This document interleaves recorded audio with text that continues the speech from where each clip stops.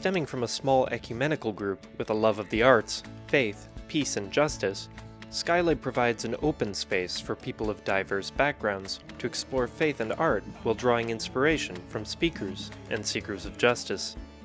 Among the celebrated faith and arts leaders at Skylight were Bishop Mark MacDonald of the Anglican Church of Canada, Raheel Raza, President of the Council for Muslims Facing Tomorrow, award-winning singer-songwriter Heather Lynn, and many others.